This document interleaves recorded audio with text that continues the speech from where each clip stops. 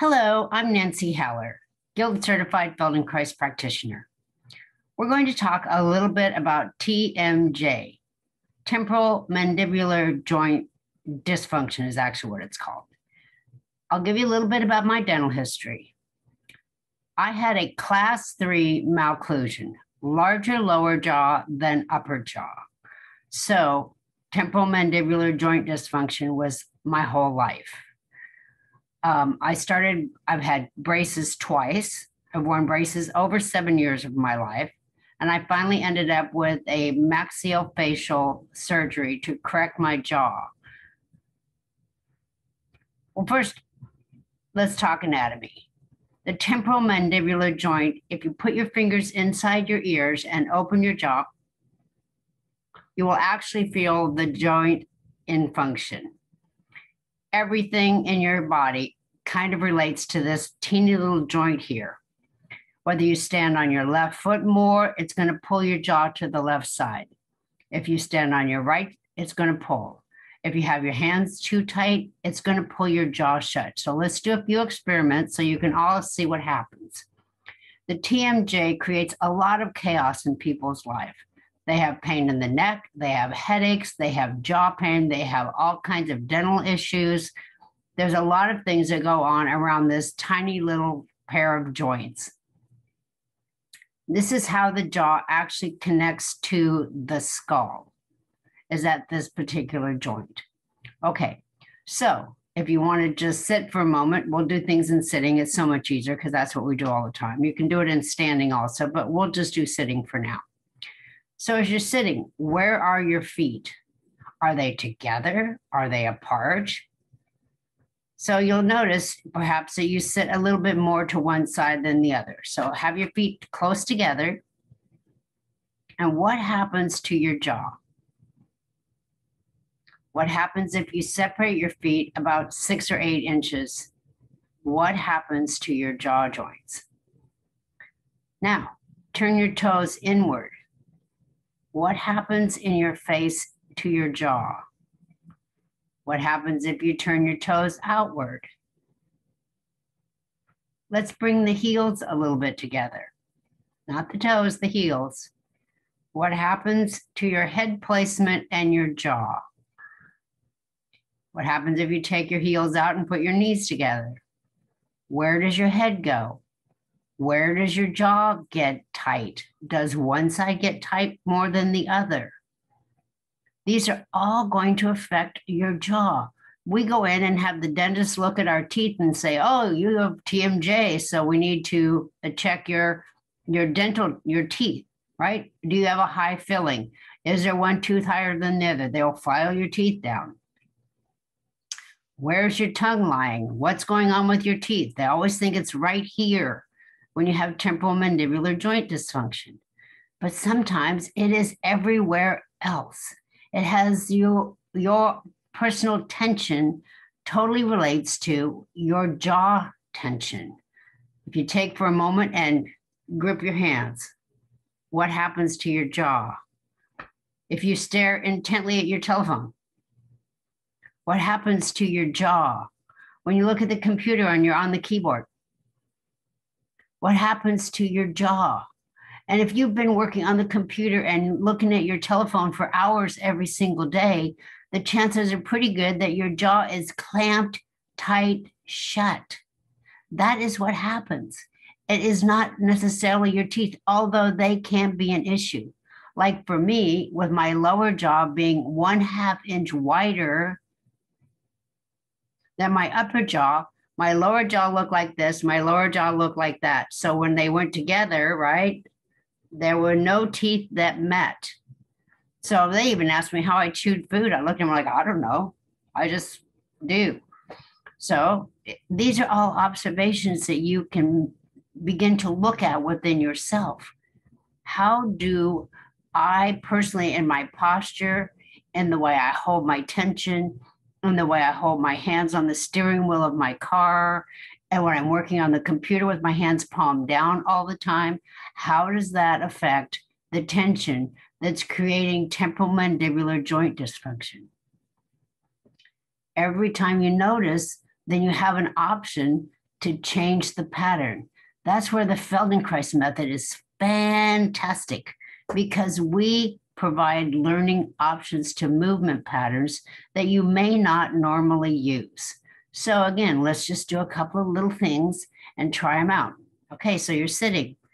Hopefully you're sitting on something that's like a chair, or, if you're sitting in a cushy couch where you're falling into it, then you have no support for your skeleton.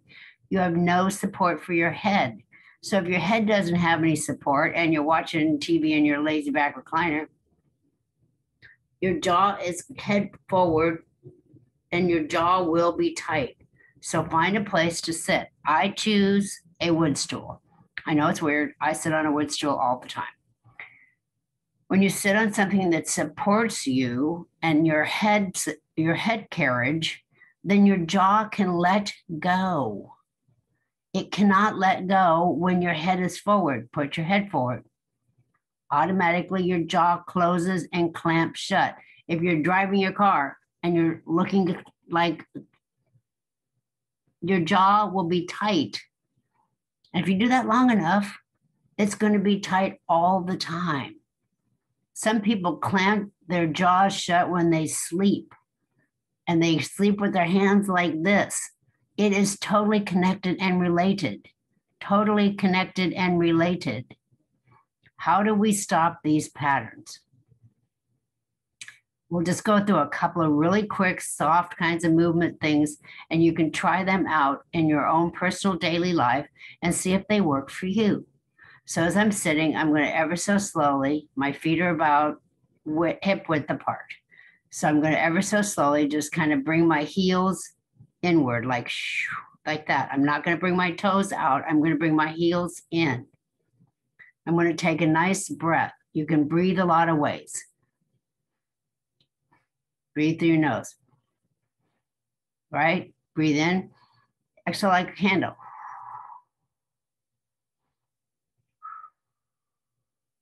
Now,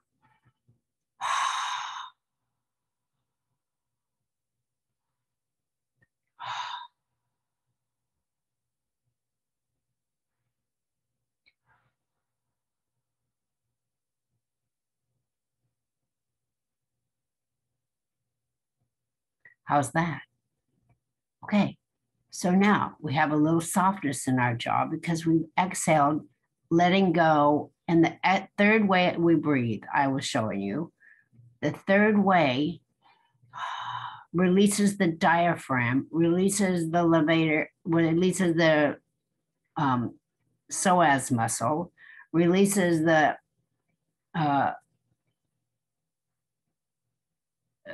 it doesn't matter. It releases a whole bunch of stuff. So it releases all these things. And when you go like that, all of a sudden you'll notice that your hands turn over. When your hands are palm up, the jaw can release. So if you just take a moment, and you can't just turn your hands up because that's not how it works. Take a breath.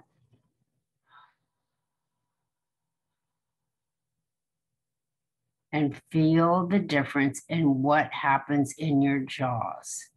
So now, if you'll just take pointer fingers and hold them on your lap, on your knees, and then ever so slowly turn your pointer fingers over, palm up, and continue.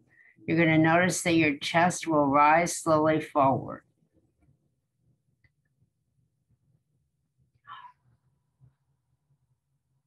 And then turn it back over so that they're just resting palm down on your knees. Now take your middle finger, tall man, and turn over from tall man finger over, and you're going to feel again your chest going forward and come back together. Now do ring man.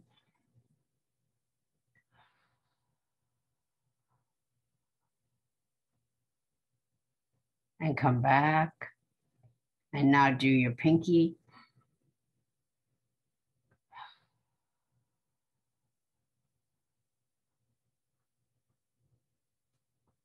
Fabulous.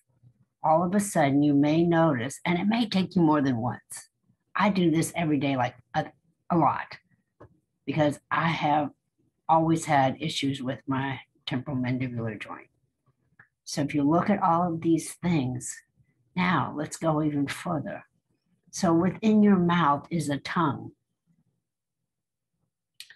Take your tongue and slowly paint each tooth. Like stroke it down and then stroke it back up and then move to you can start right here in the first one, right? Stroke down slow and then back up and then move one tooth and down and back up and then move a tooth, down and back up, move a tooth till you do all the way to the back. Now you come down and you do the bottom teeth, up and back down, up and back down, up and back down, up and back down, and you continue until you go all the way around to the other side. You can even turn your head when you do it. You can turn your head the opposite direction and do it. You can look straight ahead and do it. You can look up and do it. Then you come back on the front here, all the way up and down, ever so slow. You can do this when you go to bed. This is really cool. Up and back down, up and back down. Then you're going to do the inside. Same thing. And then you can do it when you're driving your car in traffic, right? So the inside, just paint each tooth up and back down, inside, every single tooth, independently, individually, all the way up. Then you do the bottom ones. And then you go all the way around, and then you come up and do the inside of your mouth, all the way back around, right? And then ever so slowly, you just paint around and down and over and up and around to the center, and then just come back and do up and down, right?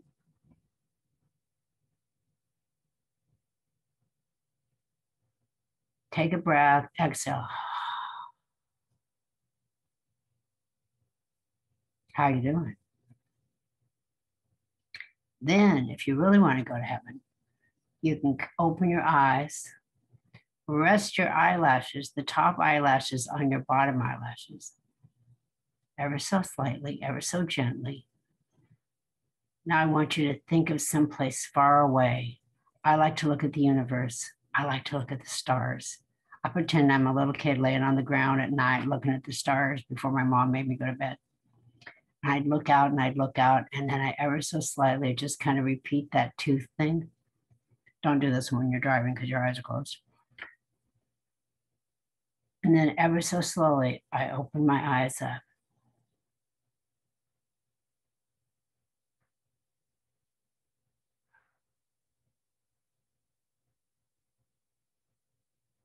All of these things are super simple ways to just let go of the tension you hold in your jaws.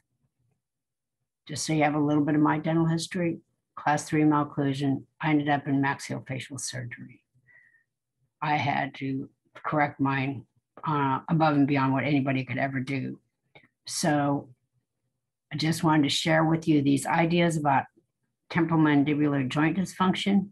This is not going to solve everybody's problem, but I do find that the tension we carry based on our posture, how we stand on one foot or the other, how we turn in rotations, how we sit, how we carry out in our life, how we walk, affect everything that we do, especially these teeny tiny little joints right here that hold our jaw onto our skull.